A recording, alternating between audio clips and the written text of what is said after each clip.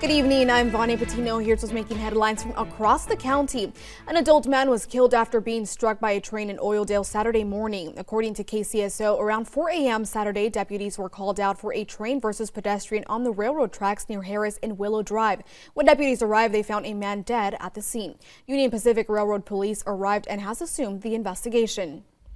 And after a break during the pandemic, a cheesy event in our community made a comeback in a huge way. Saturday was the 7th annual Bakersfield Mac and Cheese Festival. Organizers say over 3,000 people gathered at Stramler Park celebrating local food and drinks from our community.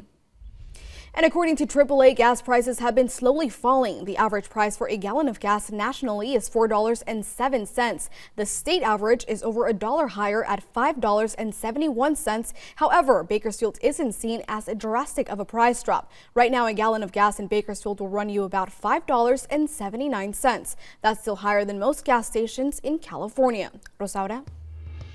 And weather is looking lovely, Kern County, but it is a bit of a roller coaster here. Now for Easter, we're going to be at 78 degrees, but on Monday we jump up to 80 and then we're in the 70s, right? But when we get to Thursday and Friday, we have that 30 to 50% chance of rain. But check out Friday, that's when we drop down to 68 degrees. Fortunately, this is short-lived because on Saturday we're back up to 72 with pretty relaxing weather. Now Lake Isabella, Tehachapi, and Frazier Park, their Easter forecast 76 degrees on Sunday in Lake Isabella, 67 in Tehachapi, and 66 in Frazier Park. Lake Isabella will stay in the 70s till they drop down to the 60s on Thursday and Friday. Tehachapi is in the 50s, then the 60s, then back down to the 50s, and it's the same for Frazier Park, and they all have a 20 to 40% chance of rain on Thursday and Friday. Vanya?